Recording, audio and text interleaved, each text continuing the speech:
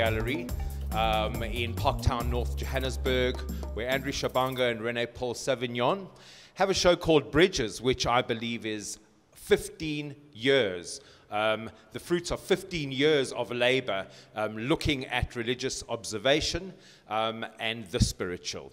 Okay, now we must ask the question.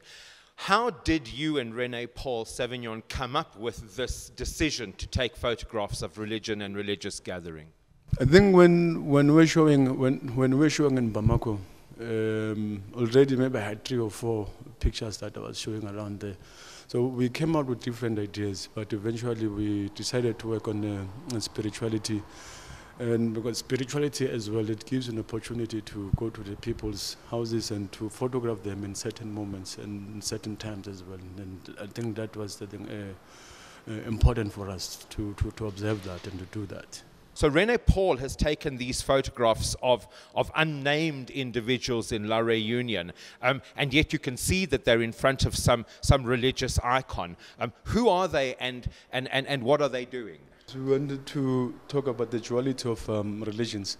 Because, you know, people, when the Indians, they also went to Réunion as indigent laborers, and their religion is Hinduism.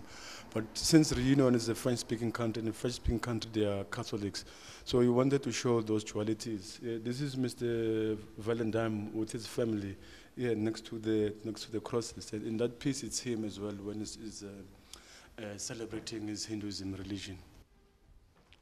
So let's take a walk over and have a look at the same gentleman. So what you're saying, in fact, is that this gentleman embraces 2 religions in his life. Duality, yes, two religions. Here is about the chicken sacrifice, and there, like I said, it's more about the Western or Catholicism.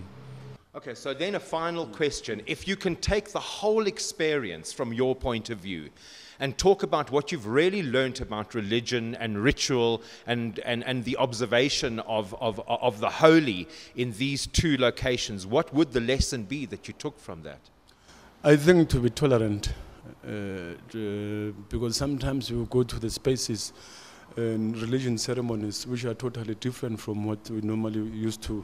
And so that has taught me to be patient and to be tolerant of things that I don't necessarily understand or know. Are you a religious man yourself? I am. I'm Catholic. Okay, so then the show had particular resonance for you? Not because this show is about 2 friends working together in a particular on a particular subject, but there's nothing to do with my point of view of religious experiences.